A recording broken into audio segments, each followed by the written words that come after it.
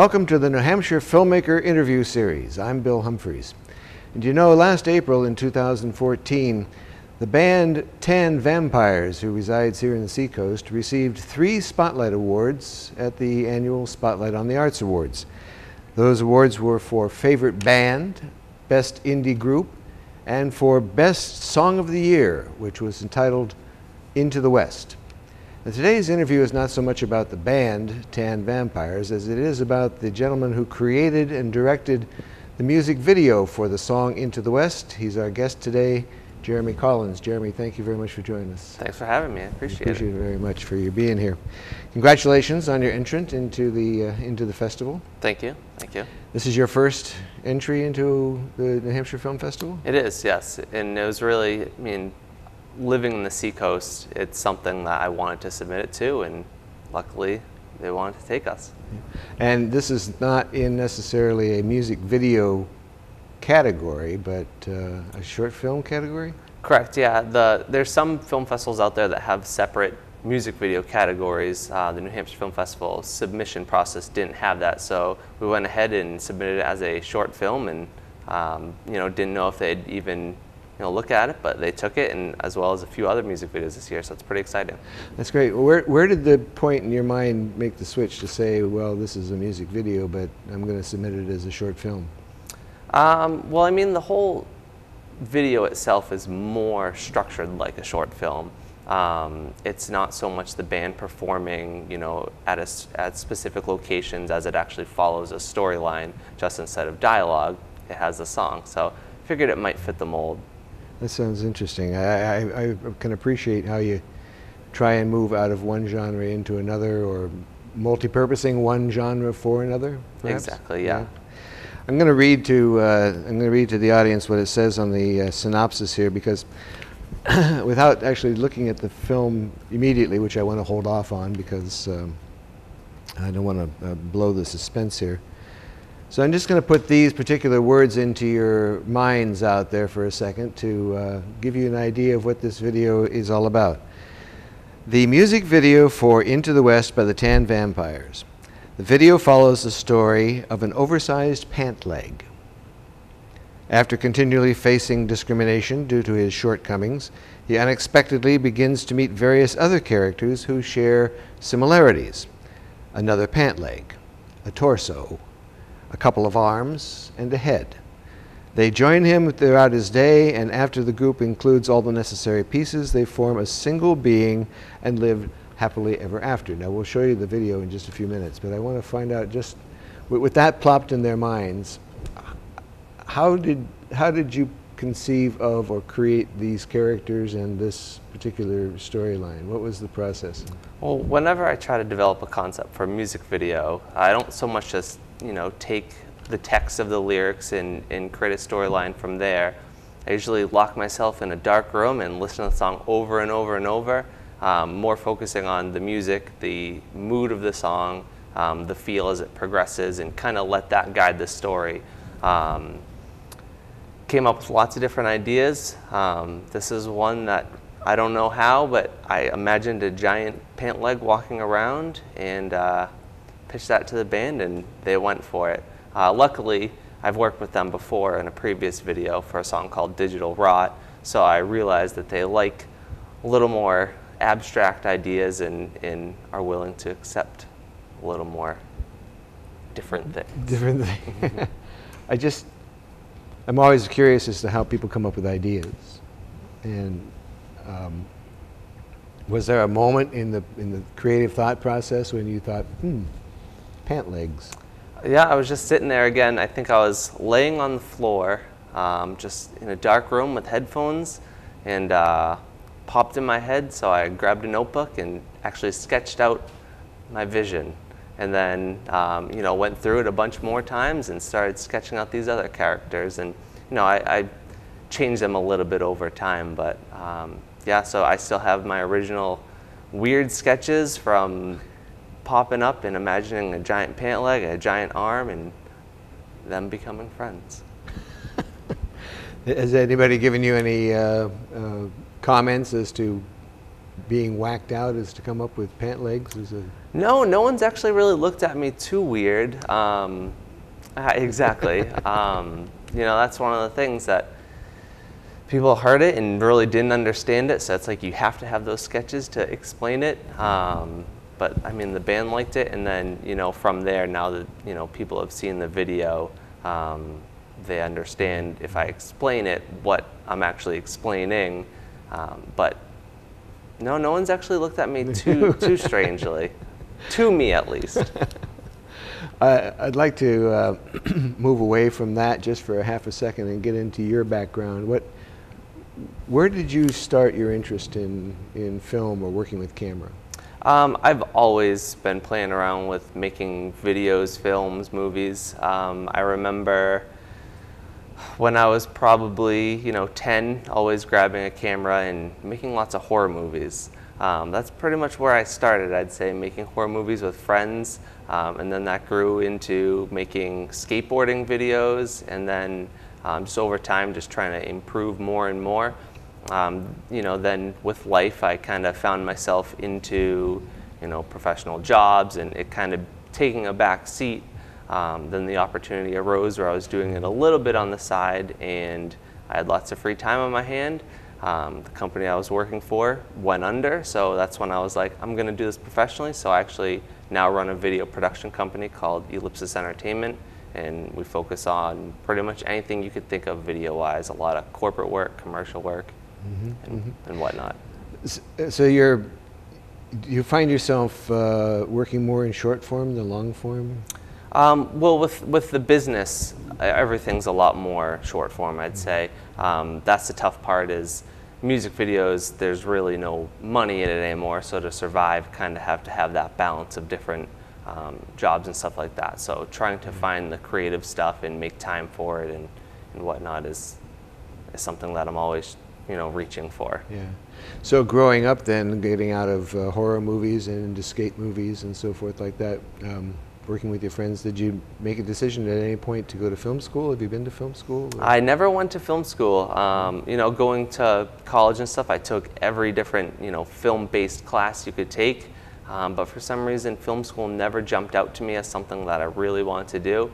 And luckily with technology these days, you know, you can still meet people and create stuff and have it seen by things just because the glory of the internet. Yeah, yeah. So you're more of a self-taught? Definitely, yeah. I've never taken a class or anything with that, just being hands-on with things my whole life. Yeah.